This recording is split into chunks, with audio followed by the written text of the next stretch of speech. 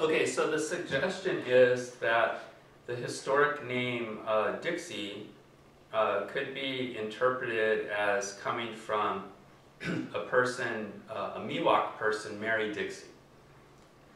So that's the one of the proposals for either maintaining the name or slightly repurposing it by recalling the first name, the first word of the name. This supposed Miwok lady or actual Miwok late person, Mary Dixie. So along those lines of argument, let's go back in time and let's imagine this Miwok family and this baby Miwok girl is born in some situation, in some place. And at some point in her life, it's not clear when, she's given this name. I don't know if she was given this name as a child, or as an adult, or when it happened. So let's look specifically at the name given to this supposed Miwok human person. The name consists of the words Mary and Dixie. So I think we have in the record an approximate time that this woman lived, and I'll reference that in the video. I don't have it in front of me. So whenever that was, she's applied, these two words are applied to her. These two pretty much Christian Southern words. The first one, Mary, the obvious reference is the mother of Jesus.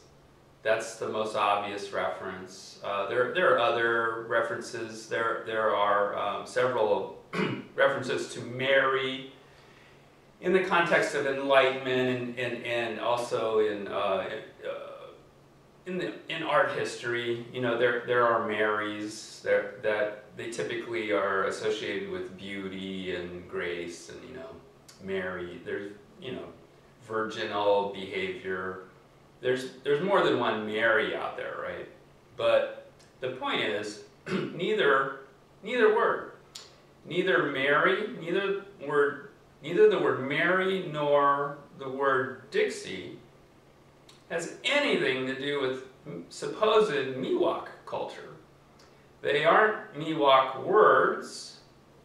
They're not Miwok. So, okay, the supposed or actual supposedly Miwok human has these two non-Miwok words applied to her, Mary and Dixie. The second word, Dixie, pretty much only has a connotation specific to the Southern Confederate States, mostly in the last 200 years related to the Civil War. That's pretty much the dominant reading to, I would say, 95% of humans on Earth. Dixie. That Dixie. There are other readings of Dixie, but they are way lesser in significance. The French term for 10, it's whatever.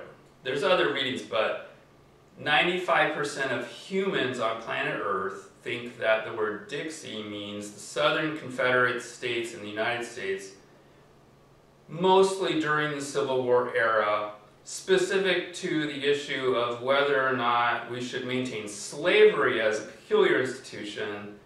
And some of the states were down for that, and other states said, no, the Union's more important than maintaining your peculiar institution of enslaving people. Okay, so this supposed Miwok person has a name that means virginal Mother Mary, and slavery.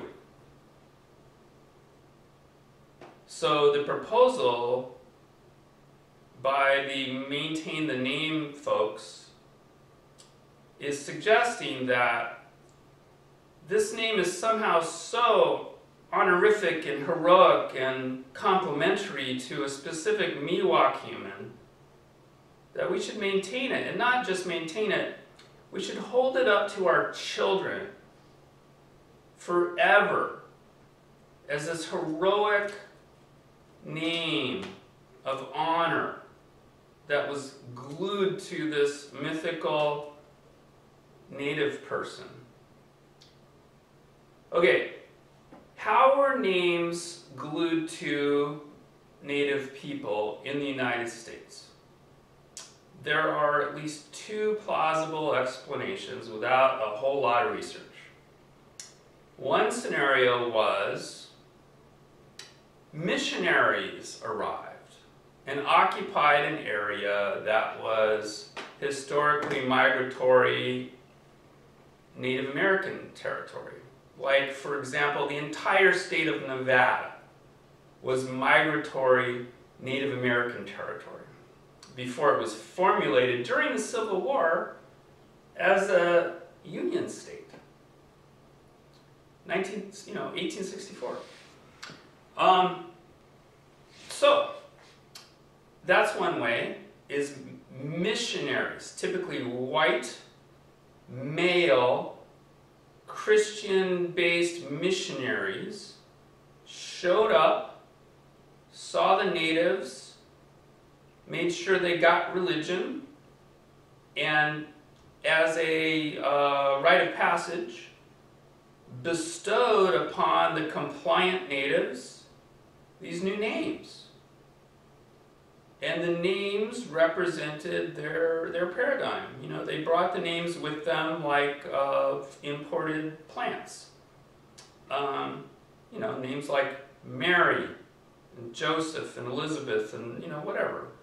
Christian white names supplanted onto these lucky natives, right? So that's one way you get a name. That's maybe a slightly gentle one. A less gentle one is sometimes these same guys, white, male, property grabbers, they were under the paradigm of Western expansion and, you know, manifest destiny. So they're spreading their seed across the United States as fast as possible, as much as land as you can grab, it's yours. You can grab it, hold it, and take care of it, it's yours. So that's the paradigm. Those guys showed up in what was migratory Native American bliss, and the compliant Indians were rewarded with these great new names, like Mary, and the non-compliant Indians were punished. And if you want to check out how they were punished, there's a lot of books about that and movies, and they're all pretty awful.